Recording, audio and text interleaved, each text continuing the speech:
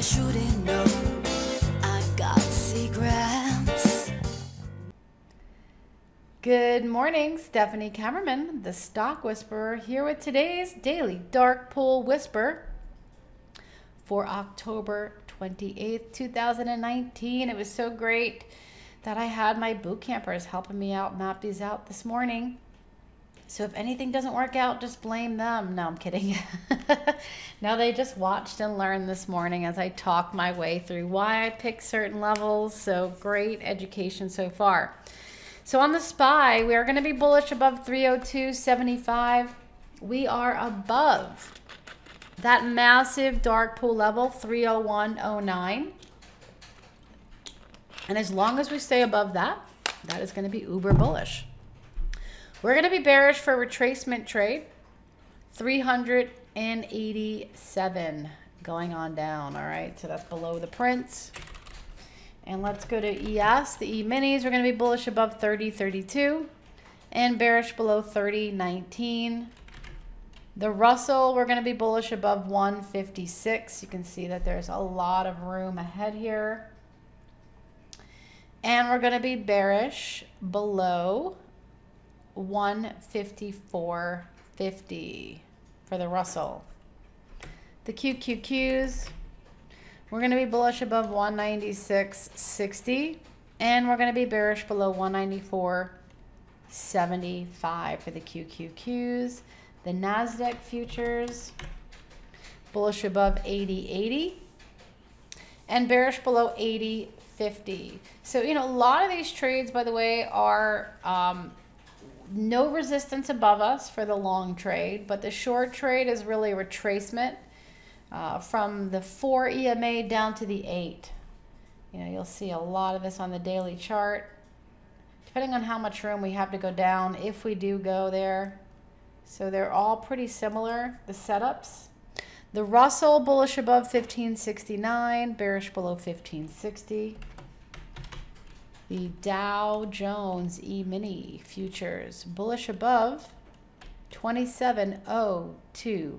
I've taken the pre-market volume and given you bull levels and bear levels below 26.950.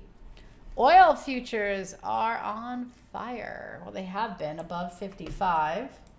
But today we're going to be bullish above 56.50, which we just went above. Volume is coming in at this moment.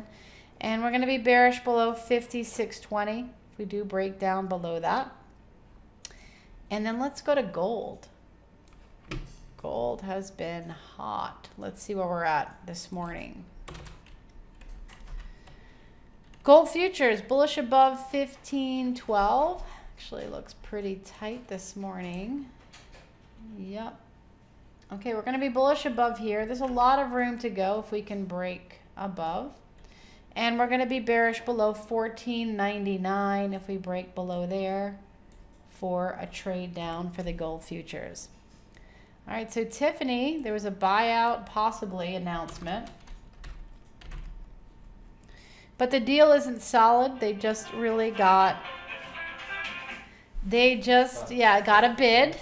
So whenever that happens, it can still keep going, and it has. I posted this out earlier for you guys, bullish above 128, and it already hit my 2 targets of 130. So where do we go from here? Let's check it out.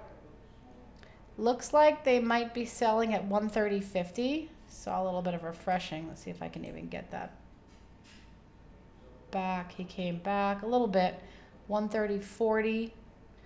Yeah, so I would watch the 130.50 from here on. In fact, since this trade already happened, I'm just going to put this in. Bullish above 130.50. Yeah, it looks like they might upthrust this 130 level. All right, but watch that. Let's go to the next one. Microsoft got a big cloud deal this morning.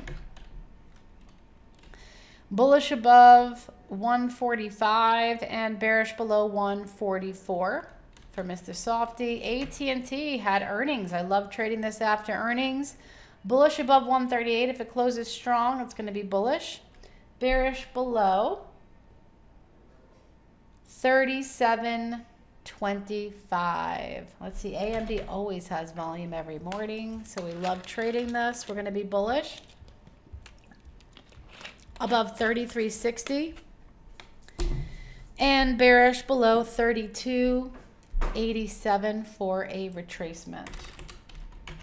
Facebook bullish above 189. Up, it's not looking too good right now. Bearish below 186.50 for Facebook.